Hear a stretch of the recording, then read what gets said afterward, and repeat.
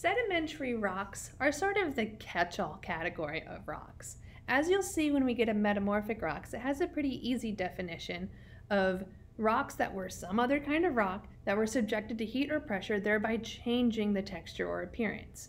So that's pretty straightforward. Igneous rocks, as you already found out, are things that are related to the cooling of magma. So you have the intrusive and the extrusive, but they all have to do with brand new fresh rocks from brand new molten earth cooling into a rock form. So all those ones are igneous rocks. Now sedimentary rocks are just sort of the broader category that catch all the other rock types. So within sedimentary rocks, you're going to find individual minerals. You're going to find rocks that contain fossils. You'll find our fossil fuel sources such as peat and coal. Obviously not petroleum because it's liquid, but you'll find the rocks associated with them. You'll also find the rocks where the group is named after of sediments, things that are detritus or things that settle out of bodies of water, so things like sandstone or shales. So it's a really broad category with 3 subgroups.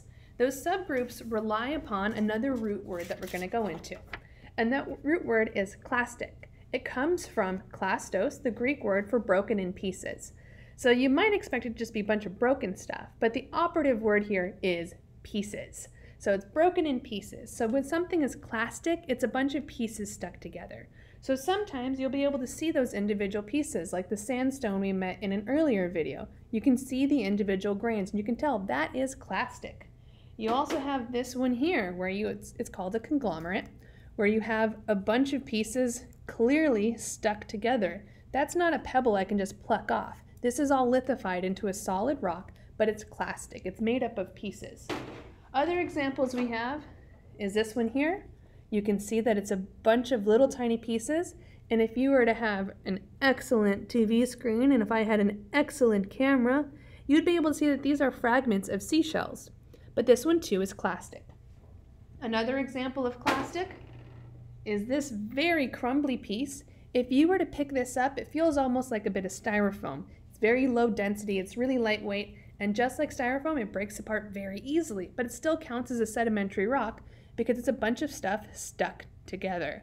So that one there is clastic. It's naturally occurring, it's cohesive as a rock must be, so rocks have to be naturally occurring and cohesive. And this one here, it's called peat, is a sedimentary rock within the bioclastic group. Now I'm going to show you a couple of other clastic specimens that maybe don't look like clast because it's really hard to see the individual grains, but if you were to zoom in, it really is stuff stuck together. So this one here, peat, this one can be burned in fireplaces. It's burned in places such as in Ireland, they use peat in their fireplaces. And it's a lot like a classic fossil fuel.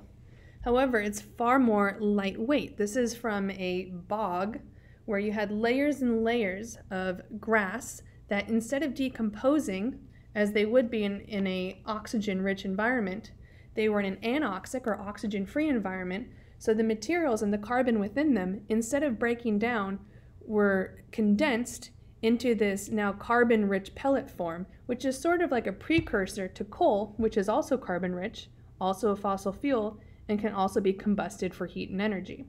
So this one here, coal, it's clastic. You probably haven't seen coal because here in California we tend not to use coal for our source of electricity, although about half of the United States still uses coal for electricity production, but we don't. So here we have a bit of coal, and coal is clastic. If you were to look deep into this, you would find little teeny tiny microfossils and bits of grains and stuff. So it's technically clastic, even though you can't see the individual grains. Another example of that is shale.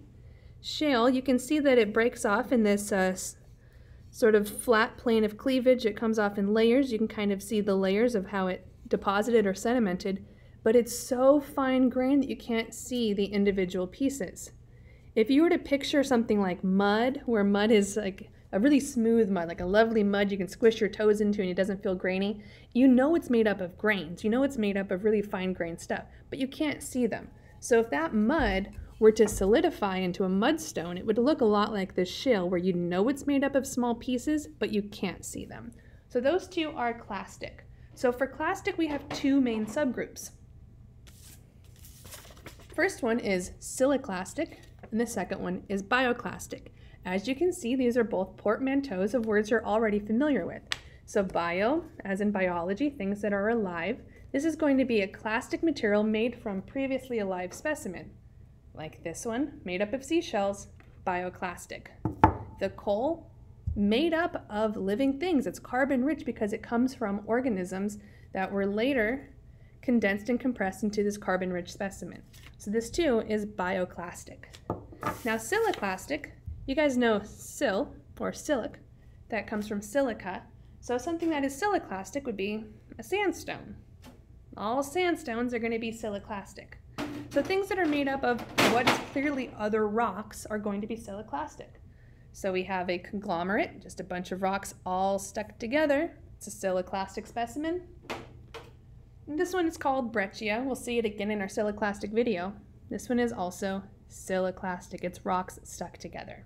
Now our third group for sedimentary rocks is inorganic or mineral. I didn't make a card for it because I already introduced both of those terms in our mineral video.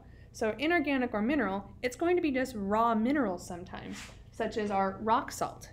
And so I licked the salt for the other video, and yeah, it's salty because it's salt. So this is the large rocky version of rock salt. If you remember our halite specimen, it's made up of halite, but our halite specimens were cubic in nature. This one does not have that cubic appearance because the individual grains are much smaller. However, it's still a rock. So all minerals are rocks, as you will recall from our mineral video, and this one here is rock salt. So this mineral is a sedimentary rock.